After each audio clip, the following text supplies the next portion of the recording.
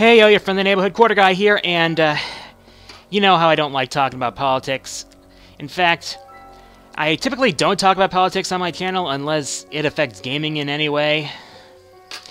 Well, the county where I live in has, let's just say, tread into that territory. You remember Pokemon Go's launch back in July? Well, a popular spot near where I live for Pokemon Go was a lake park near the shore of Lake Michigan, and there was like from what I understand, a swarms of people at Lake Park, and as a result, there were serious issues that were happening there, like trash, parking issues, lack of bathrooms, trampled landscapes, complaints from neighbors, and well, it's come to a head now.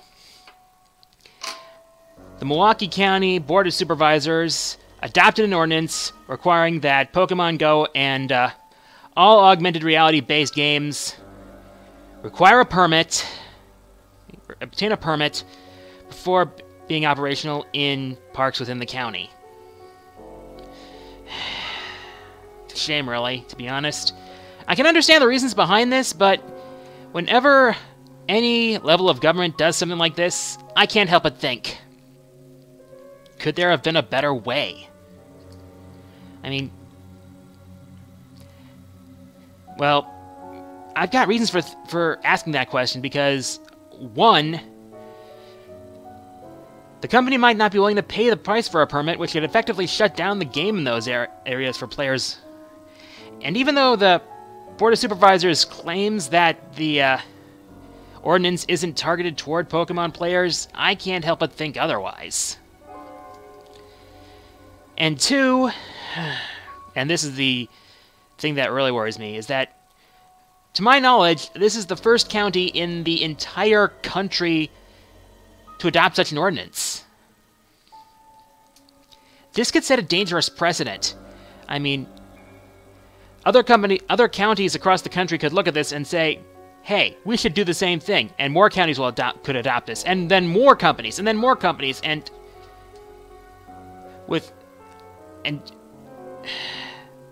long story short, Nintendo, Niantic, the Pokemon Company, they might eventually not be able to afford a license for every county that demands it, and it could ultimately cause the game to... It could cause the game to really take a hit and, in the worst case scenario, eventually just completely die. That's why I wish they could have exhausted all possibilities before coming to this. It worries me. It's bad enough that we lost the... It's bad enough... I cannot... It's hard for me to articulate right now. It's bad enough that we lost the father of Pac-Man this past week, and now the bad news keeps kind of coming, and it just hurts. Well, enough about that. So, I guess I got some updates to share, right? Well, thanks to those of you who watched my QG Talks. That was basically the pilot for something that I might do more in the future. If you've got any ideas for topics that might make for a good discussion, put them in the comments. I'd appreciate that. This coming Saturday, for my latest stream, more Hatsune Miku Future Tone, since I didn't do it last week because Double Dragon 4.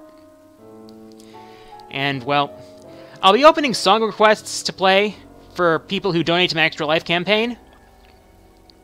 Link to my Extra Life campaigns in the description. So, and scripting is currently in progress for my next countdown. My countdown for February. My top 10 favorite Alola Pokemon. So, look forward to that. I'll try to get that out this month, hopefully. I'll get it out. Most likely. Speaking of streaming, my question of the week. Any games in particular you'd like to see me stream? As always, leave your answers in the comments. Favorite comments will be featured in the next episode. Here are last week's winners.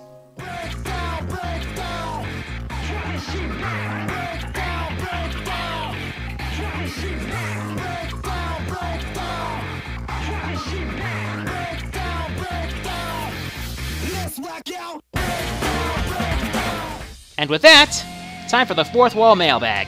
As always, send me your questions via YouTube comments. Send me your, go to my channel, click the About tab, click the Send Message button, and I'll answer my favorite questions on the next episode. First question this week comes from Lord Gamermon, who asks, what are your thoughts on the King of Fighters 14? Good game. It good. I mean, there's a wide assortment of characters. I still question the existence of Silly Pala Pala. Antonov's a really awesome character. One of my favorite boss characters ever, to be honest. Granted, it doesn't look as pretty as other games with 3D models, but I guess you could contribute that partly to the fact that SNK was kind of operating on a relatively low budget, considering they were getting out of the pachinko and they wanted to get back into the gaming thing, and I don't think it probably would have happened if Sony hadn't really supported them on this, which I've got a feeling why it's still a PS4 exclusive. I wouldn't say it's the best King of Fighters game. That probably goes to the King of Fighters 13 or 98, but still, it's good. Next question comes from Douglas Stewart, who asks, how disappointed are you that Lissa didn't make in the top 20 in the Fire Emblem Heroes ballot? Well, it's a shame, but I guess with so many characters in Fire Emblem and so many different opinions, you can't get your wish every time. Speaking of which, I can't believe they made Lissa even cuter in this one. Lissa's still one of my favorite characters in Awakening. Next question comes from Finland, who asks, do you wish to see some DC superhero other than Batman and Superman to get his or her own video game? Well, the thing with superhero games and licensed games in general is that you want to be faithful to the hero and still make a good game. Case in point, in a case that did it wrong, the Green Lantern games. Well, those were received rather poorly. So, while I would like to see other superheroes get a shot, I'd like to see the games at least be, good. Next question comes from Adam Roop, who asks, if you ever got into game design, what games would you make?